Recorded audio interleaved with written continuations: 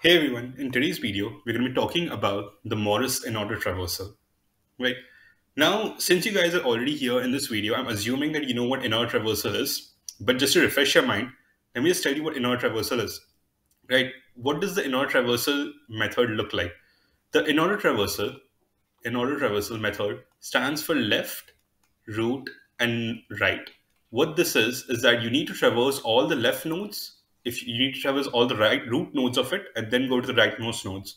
Right. So if I tell you to print out the in order list of this binary tree, what you'll do is you'll go to the leftmost node like this. Go to 1, 2, and 4. This is the leftmost node. You'll sprint 4 over here because there's no left present over here and there's no right present over here for it.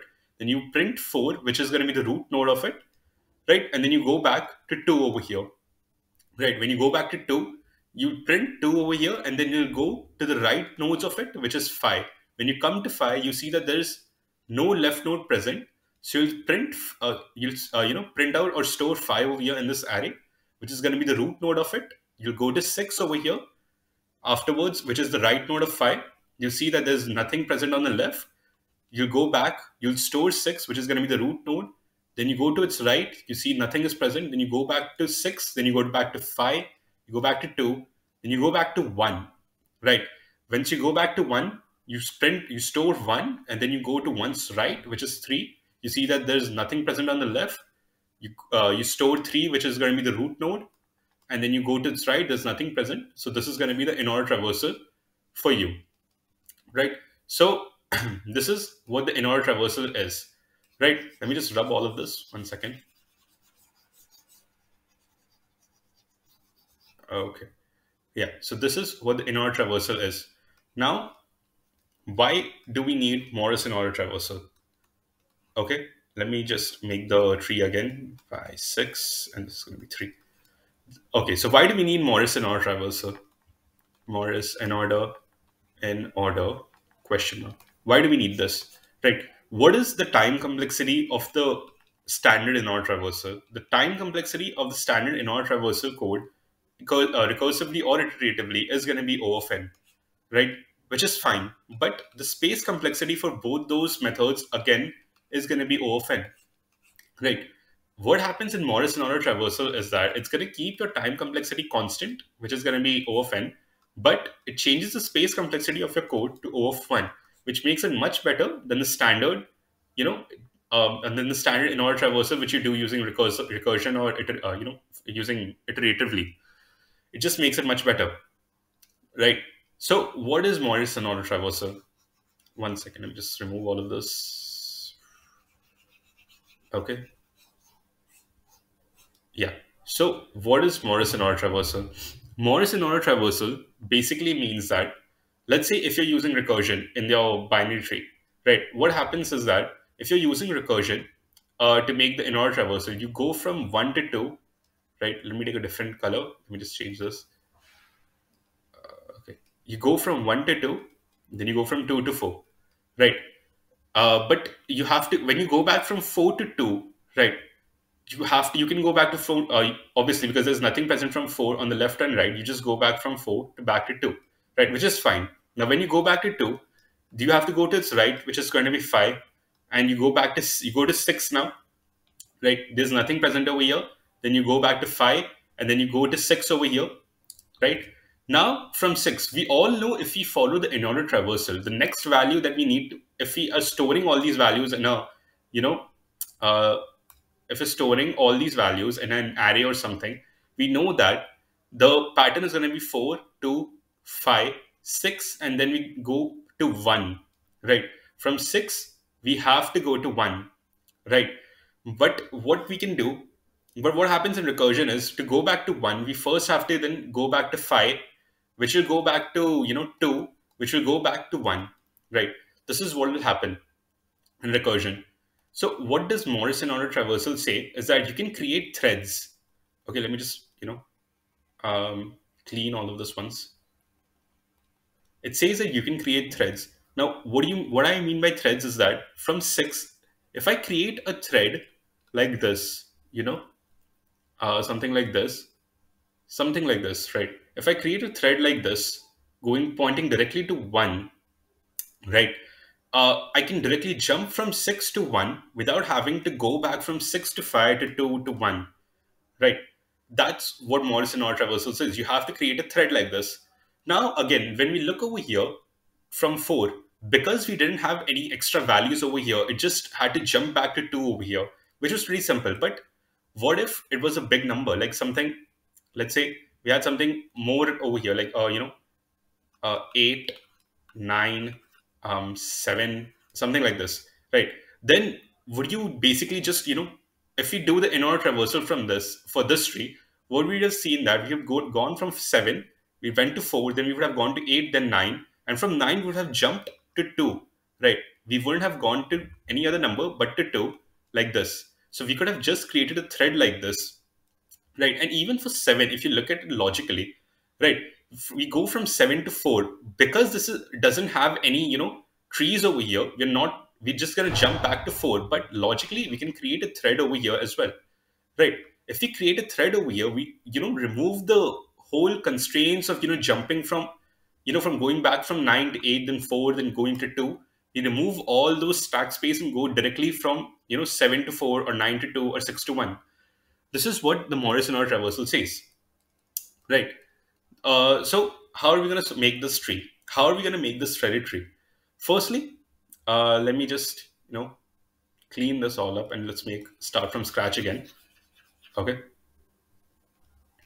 Let me make the tree again. 1, 2, 4, 3, 5, 6. Right. Now, if I want to use the Morris Inorder Traversal in this tree, how we can do this? If you think about it logically, right? If you think about it really logically, see over here, we created a thread from 4 to 2, right? And we created a thread from 6 to 1, right? This is what the Morris Inorder Traversal, the threads are going to be like in this tree for Morris Inorder Traversal, right? But if you look at it closely over here, right, what's happening over here? If this 1 is our current node, what node is what node, on what node are we adding the thread so that we connect it to the current node over here? We're connecting the current nodes. Let me just write in a different color. Okay, let me just write in the green over here. We're connecting the current nodes, left nodes, rightmost node, rightmost node. Okay, now see over here. This is our current node, which is, 1. 1 is our current node, right? What is the left node of 1? It's going to be 2. 2 is the left node of 1. And what is the rightmost node of the left node? Current nodes, left node's rightmost node. Yeah. Okay.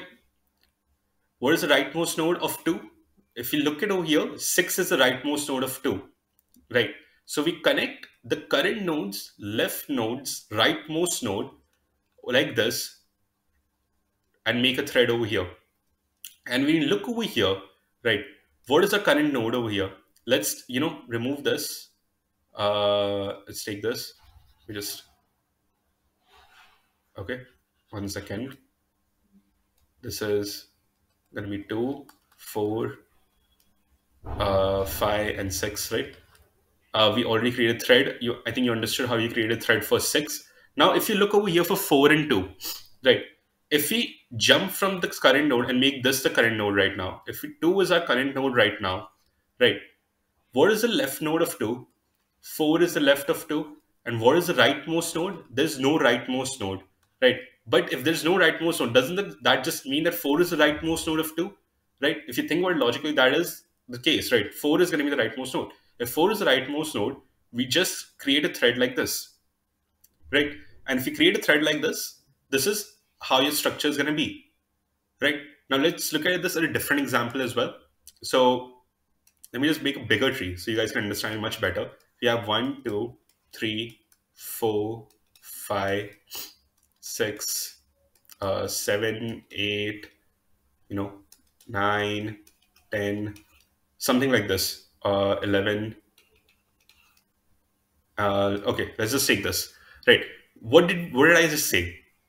Right. We have to take the current nodes left nodes, current nodes, left nodes, rightmost node, right? Rightmost node.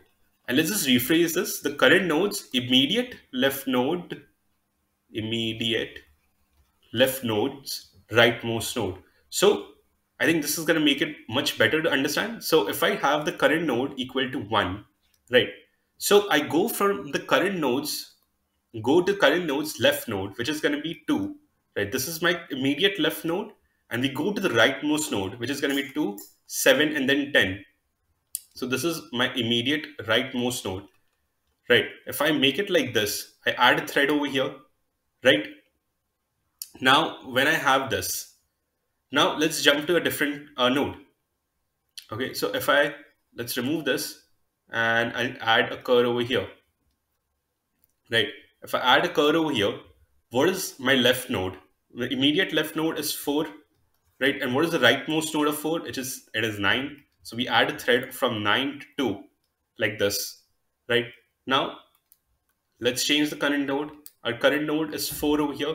If our current node is 4, what is the immediate left node is 6. And what is the rightmost node? It is again 6 because there is no left over here. So 6 is going to be the immediate left right node.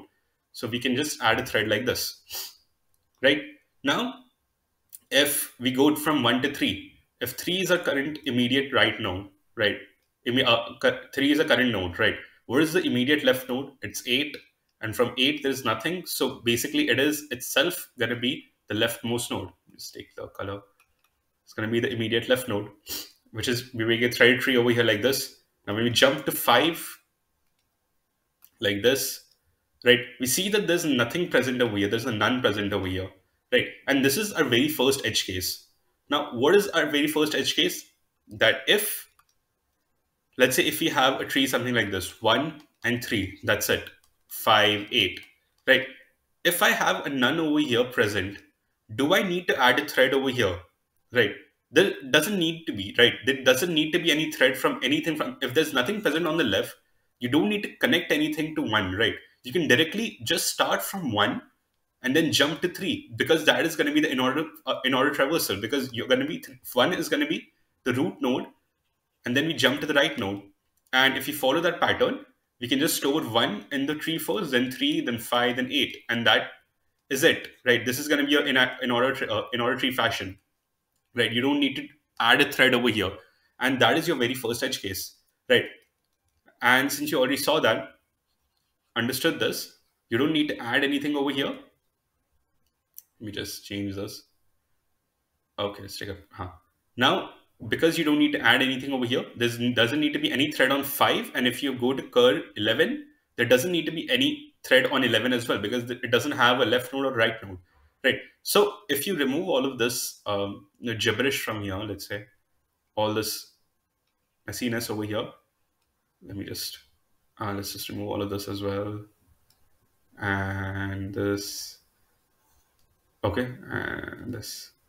Let me just make it again. Right, if I make it like this, right, you can see that this 8 is going to point here, 10 is going to point here, and this is going to be our threaded binary tree structure for this, right? So this is it. Now, how are we going to code this? Let me just rub everything once, and let's start from scratch again. Right, now, let me take, okay, this and this. Yeah, so if we have a tree, 2, 3, 4, 5, and 6. Now, if you have a tree like this, so how are we going to code this? The very first edge case which I told you, if you remember, that if your left node, if your current dot left is equal to none, basically if the current node doesn't have a left node, you can just go to the right node. Okay, you can just append the current node, which is going to be 1, and then go to the right node like this. Basically, you can just append the cur.val and go to the rightmost node, which is going to be, you can just go to the right node. Basically, if all of this tree wasn't present like this, and we had a none over here, right? If we had a none over here, we could have just gone directly. We didn't have to add a thread or anything. We would have just add this node to our list of in order traversal of nodes one, and we could have just jumped to three. We would have checked if three had a left or right. It doesn't anything. If we would have a left, we would have gone and added a thread, something like this, but it doesn't have anything. So it would have just added three as well, and we would have just returned the list. Right. So this is going to be your very first edge case. Okay. Now, what else? What are we going to do over here? Okay. Okay. Now, what did I tell you? We have to go to the current node's leftmost node, current node's immediate right node, immediate immediate left node. Sorry, you have to go to the immediate left node, and we have to go to its rightmost node. Right. Okay. So as I said, we're gonna go to the current node's immediate left node's rightmost node. Right. So let's just do a dry run as we solve the problem. As I show you how to code this, it'll be much easier to understand. As and when we just do this. Okay. So what did I tell you? What was the very first thing we had to do? Firstly, let's start from scratch. Firstly, what we'll do is we'll create an in-order list where we'll just store our output and we'll just return it, right? And we'll keep a cur value over here, which is equal to root, right? Because we don't want to make any changes to the root, right? So we just keep a cur value over here, which is equal to root right now, right? So this is root, and this is also cur currently. Okay. Now what we'll do is while cur is not equal to none, or is just say while cur, yeah, while cur, what we'll do is firstly we'll check as our very first edge case mentioned if our current node cur dot left is equal to none or not. If it is equal to none, what we'll do is we'll just append the current value, or append the current value, which is cur dot val, to our list, and we'll go to the right, cur dot right. Correct. This is our very first edge case, and this is the very first step. Right. If you don't have a left node over here in this portion, you just go to the right over here. Cool. Now, secondly, else, if there is a left node present, right, what we'll do is firstly, we're going to create a prev value, and we're going to make it equal to cur dot left. Okay. So in this case, a current value is this, right? And we'll make our prev equal to this. Okay, now what did I say? We had to go to we had to go to the current root's immediate left node.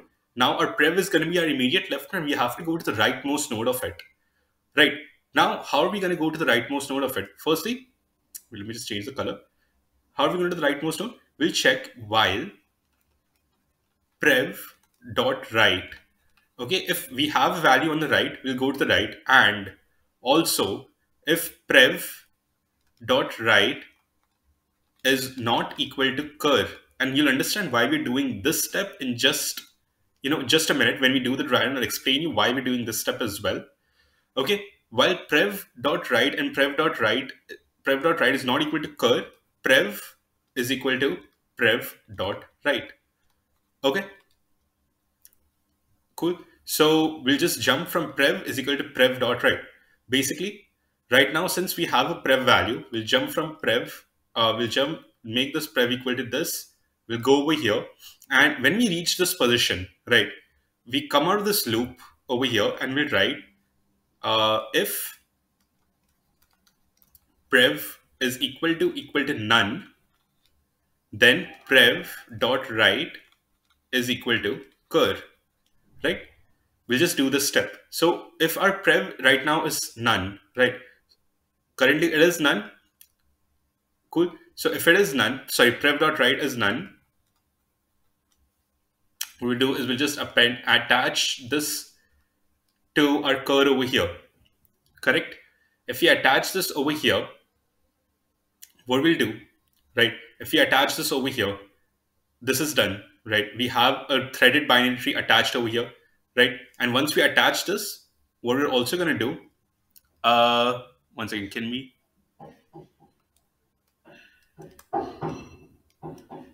Yeah, I can go down, right? Cool. If I'm really sorry about the background noise, guys. There's some construction work going on over here. Right. So if we go to the right, what we'll do after this, it will just attach, we'll make our cur equal to cur dot left. Cool. So what is our cur dot left? If our cur is equal to cur dot left, right? Our prev is 6, right? And our cur dot left is now going to be, this is going to be our root. This was our prev. This all was our prev. Let me just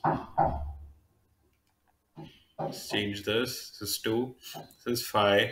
This is 6, right? This is yellow pointing to 1. And right now, we make this equal to cur, right? This is going to be our cur over here right now. Cool. If this is going to be our cur, we come over here, then we go again inside the for loop again, right? Now, while cur, it is again still there, present, right?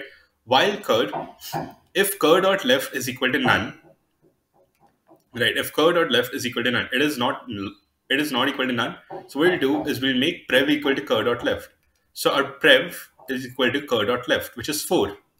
Now, while prev dot right and prev dot right not equal to cur, prev is equal to prev dot right, right? So prev, so when we come over here, when we have 4 over here, now while prev dot right, we don't have anything on the right, correct? So if prev of dot right is equal to none, then we'll just make prev dot right equal to cur. Currently, our prev dot right is equal to cur, so we'll just make our prev dot right equal to cur, point to cur basically, and we point to cur. And lastly, what we'll do over here is make cur equal to cur dot left. And now our cur is equal to this. Cool. So this is what happened right now. Correct. Now let me just write this again. This is equal to our cur. Right now, again, while cur, cool. If cur dot left is equal to none, now see over here, it is none. Cur dot left is equal to none. So what we'll do is we'll just append 4 to our in-order list like this, and we'll make cur equal to cur dot right. Cool. Now, when we make cur equal to cur dot right, we don't have anything on the right, but as you know, we made this thread over here pointing to 2. So our cur will now be equal to 2 again. Okay, so we're jumping directly from where we wanted to go, right? We wanted to go to 2. We didn't have anything on the right, right? We jumped directly to 2 because we made a thread over here, right? So we're jumping back over here. Cool. Now, one second. Yeah. Now, since we went to our right, okay, let me just write this here properly. Cur is equal to cur dot right. Okay, just think about the indentation properly. This all is in one level. Okay, all of this and this if else loop or else block as well. Okay, now, cool. Now, else prev is equal. Okay, so our cur is equal to cur dot right. We went to 2. Cool. Next, now since our cur is at 2, we check while cur. Okay, while cur. While cur. If cur dot left is equal to none, right? In order to append, now cur dot left is not equal to none, so we come over here.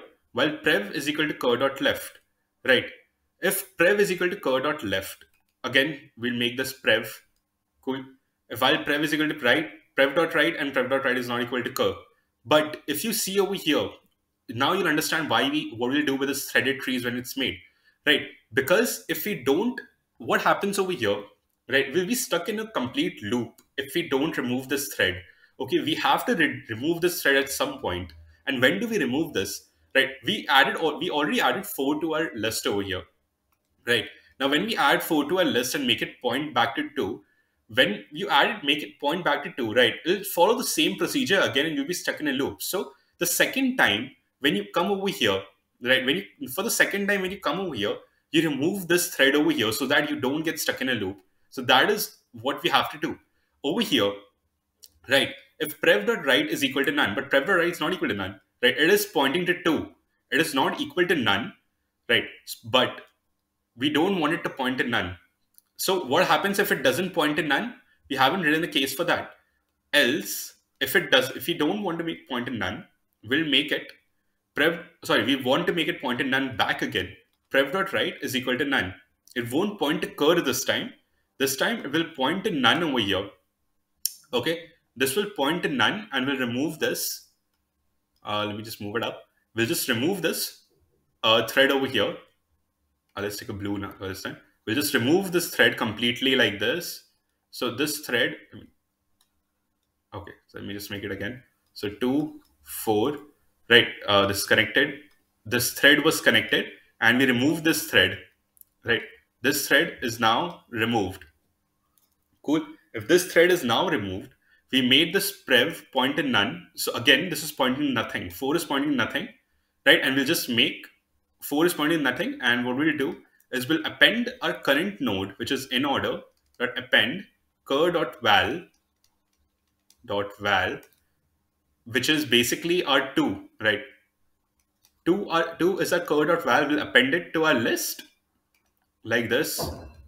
We'll just append this to our list and we'll move forward in our loop.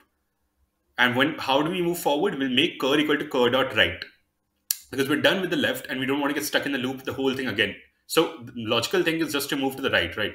So we'll just move to the right over here. Let me just take this and we'll make cur equal to cur.right. Cool. So this is what we'll do. Cool. All right. So this is what we're doing over here. Now, since a cur is equal to cur.right, let me just remove this prev cur everything. And this thread is also removed now. So let's remove this as well. This is 2. This is 4. Okay, just for understanding, let's just add the thread and just make a cancel sign on it so that it's understandable. We made a thread and we removed it. Okay, this is removed. Cool. Now, our current node is at 5. 5 is our point. 5 is our current node. Now what we'll do, while cur, if cur.left is equal to none, okay, if cur.left is equal to none, it is equal to none, right? What we'll do is we'll just append the value in our current val, right? We'll just append it. We just take a 5 and we'll append 5 over here, right? And then we'll go to cur.right. And let me just write this properly as well. Let's just rub this whole line off. And this is NORDER and cur equal to cur.right.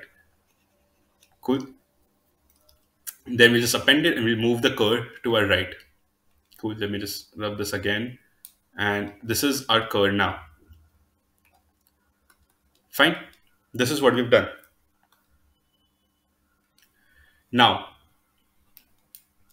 okay, now when 6 is our cur, what we'll do is the current dot left equal to none? Yes, it is equal to none. So we'll just append 6 as well to our list over here and we'll go to cur.right. Now, what is our cur.right? A cur.right, since it's pointing to 1, we'll make it point over here directly back. We don't have to do the recursive stack backtracking again. We just have to directly jump back to 1 like this. So let's just rub this. Cool.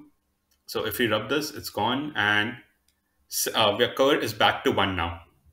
Cool. And just remember, we haven't removed this thread again. Now, what we'll do is we'll see prev equal to cur.left. Our prev is equal to cur.left. And while prev.right and prev.right is not equal to cur, right? So 2 is not equal to, so 2 has a prev.right, right? And this prev.right is not equal to cur. So we'll jump to 5, prev is here. Then we jump to 6, prev is here, right? Now, over here, since our prev.right is not equal to cur, right? Our prev.right is not basically, actually this is not prev.right not equal to cur. We will loop through over here while prev.right. We have a value in the right and prev.right while prev.right, and yeah, unless and until this is null and this case is not true, we'll come over here. When we come to prev.right, okay, we see that we come out of the loop. When we come out of the loop, we see that if prev is equal to none, it is not equal to none. We go to prev and we see that prev.right. If it is not equal to none, which means it has a threaded tree. It has a thread present. So we'll just remove that thread like this.